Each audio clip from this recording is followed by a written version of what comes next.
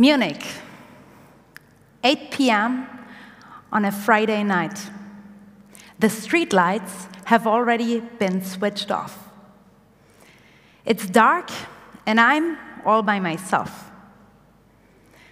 I'm nervous. I'm sitting at a bar, and I'm waiting. I'm waiting for my greatest enemy, a man who has moved masses against me on social media. He is one of the loudest voices in a shitstorm that kept me awake for days now. My name is Céline Flores Willers, and today I want to tell you how my account became one of the top 15 accounts on LinkedIn in Germany, and how social media can become the most important tool for reaching your goals too. I will take you with me on a journey now. I will let you know how everything started. I will then share with you 3 key lessons that skyrocketed my reach on LinkedIn. And yes, then we'll get back to that situation at the bar in Munich. Well, 4 years ago, I was in the final stages of my master's degree in business communication. And like every other student, I lived in a small flat share in Stuttgart, and I was earning some extra money from my student job. At the time, I was working at the management consulting firm EY, Ernst & Young. My daily routine? Well, university, work, go to sleep, and repeat. And about twice a week, I broke that routine, and it was more like university, work, getting drunk, sleep, and repeat. So all in all, a pretty typical student routine. At EY, I worked in the innovation team. The goal was to show employees and clients how to rethink and innovate business models. We were asking ourselves questions like, how did Netflix disrupt the streaming industry? And how can we attract more customers, more users to a platform? And why is IKEA so successful despite the fact that everybody fails to assemble the furniture? Well, I was fascinated by all these learnings, insights, all these business opportunities. So much that I couldn't keep it to myself. I wanted to share it, pass it on to others. So I started thinking about how to do it. And I started with my target group. I wanted to target decision makers. People who have the power to say yes or no to an idea, whether to innovate a business model or not. So that was probably a target group at a minimum age of 30, maybe even up to 60, mostly with an academic background.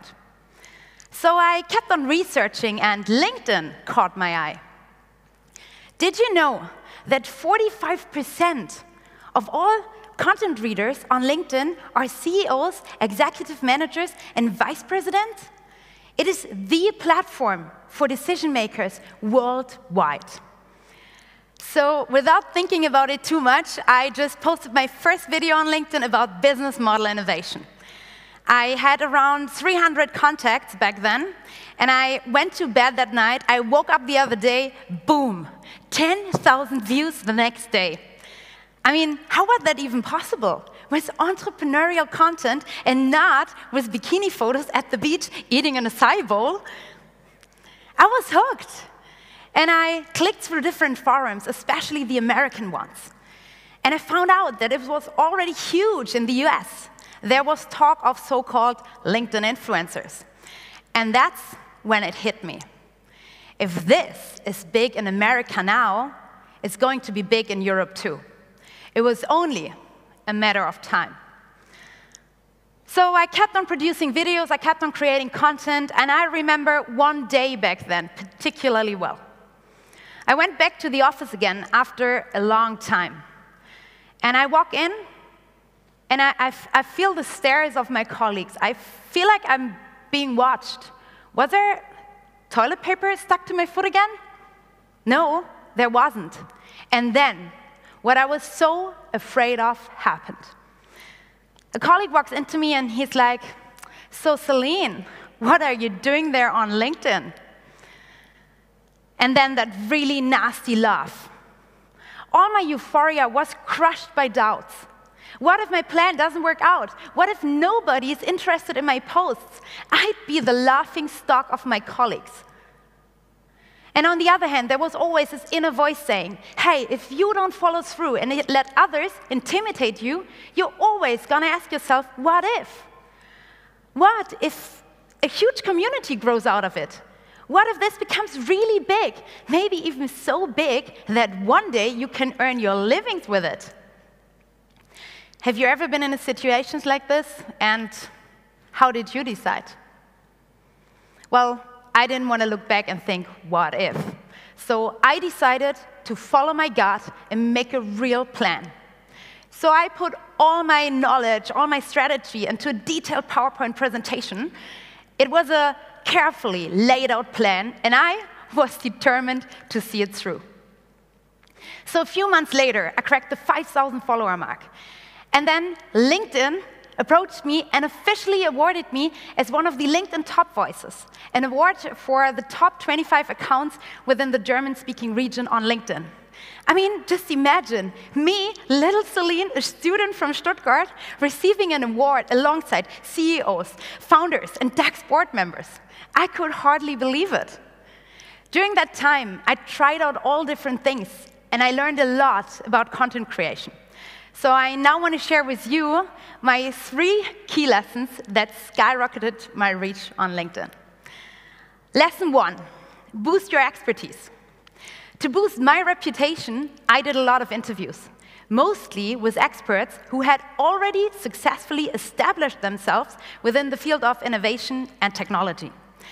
So this later on turned out to be one of the most important credibility hacks. Why?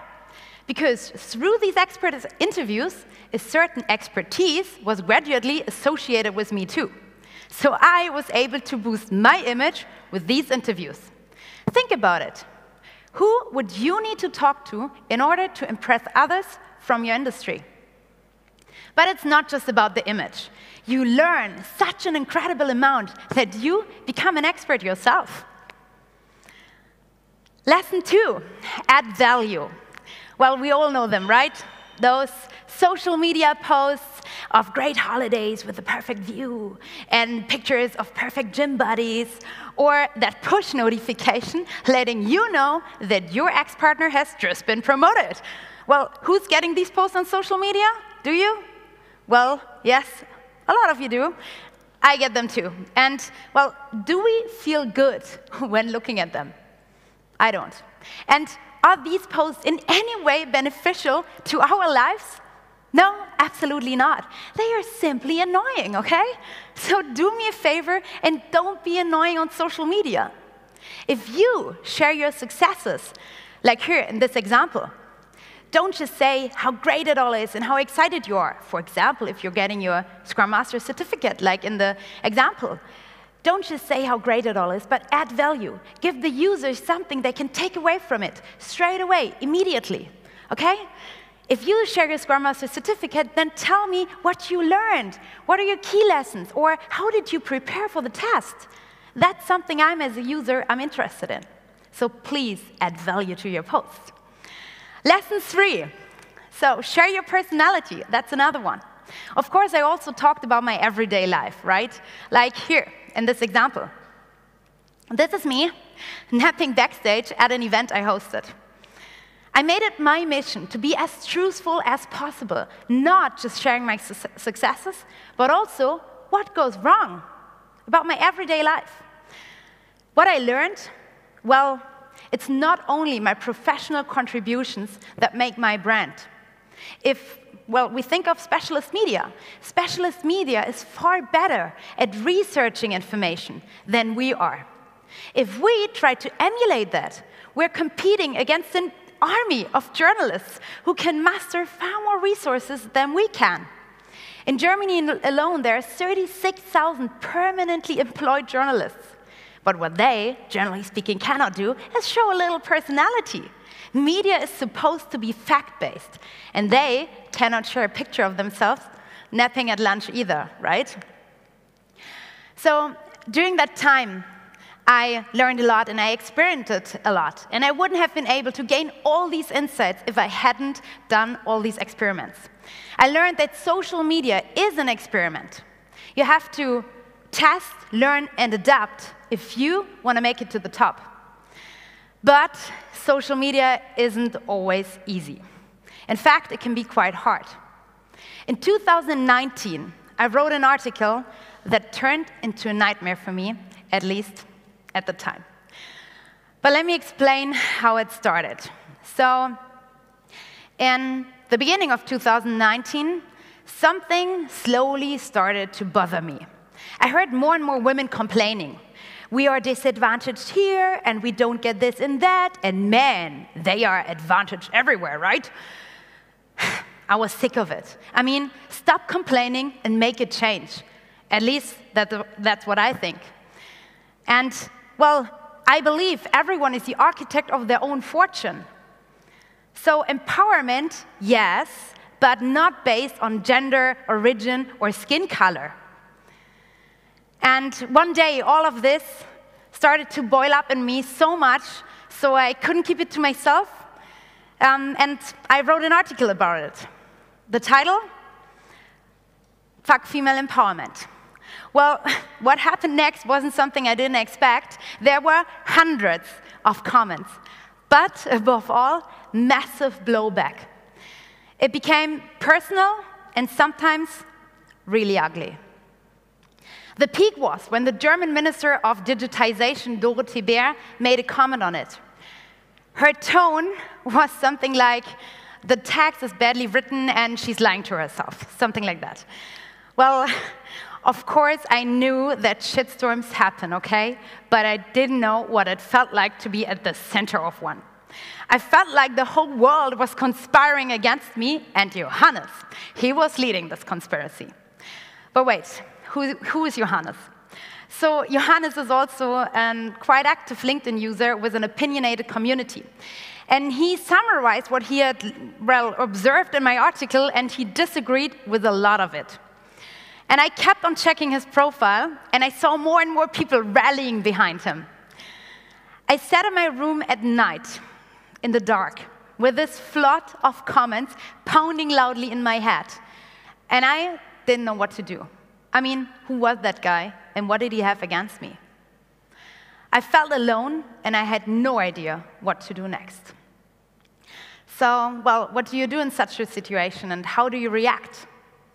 I took a course on crisis communication back at university, and I tried to remember the cases. If you don't communicate, others will do it for you. That was one of the sentences that replayed in my head. So I had to stay in control, right? I had to manage the narrative of the debate. Here's what I did. I wanted to meet Johannes. Social media can be so rough, partly because you can hide behind your little profile pictures. But I wanted to meet him. I wanted to get to know his perspective and put mine to the test. So we arranged to meet. And this takes us back now to that bar in Munich. Friday night, 8 p.m. The street lights have already been switched off.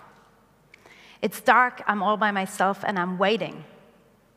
I'm waiting for my greatest enemy.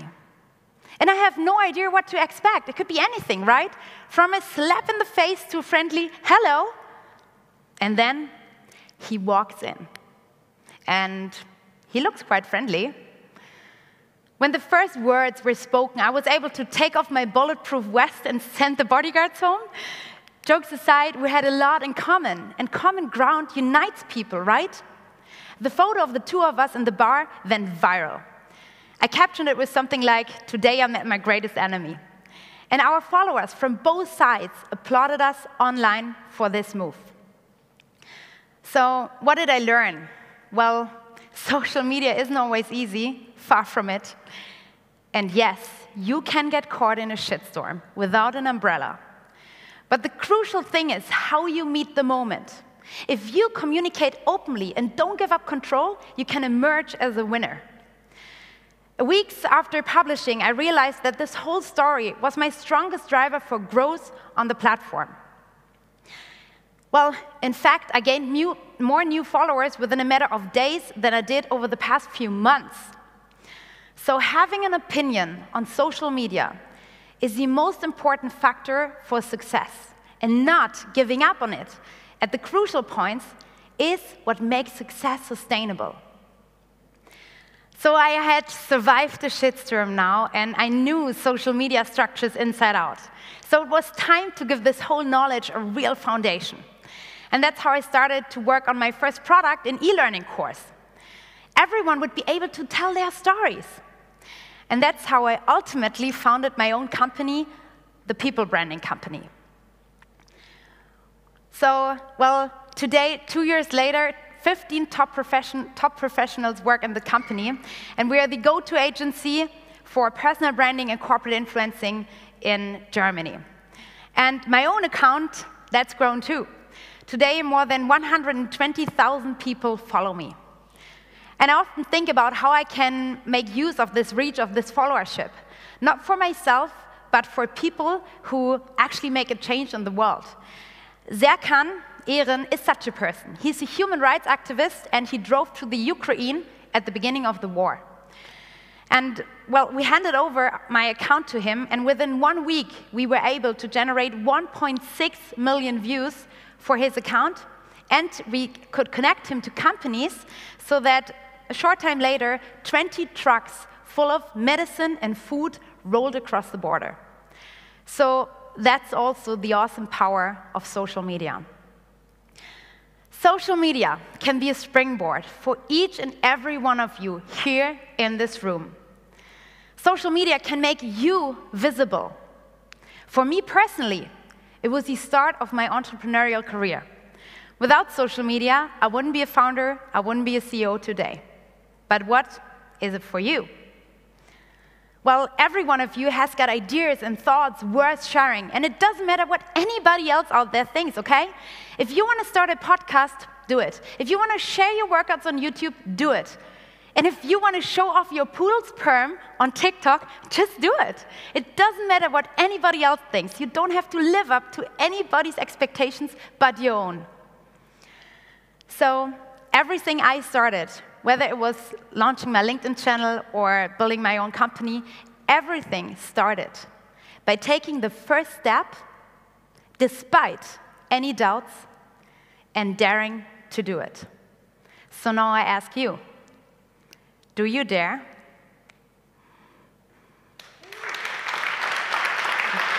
Dankeschön.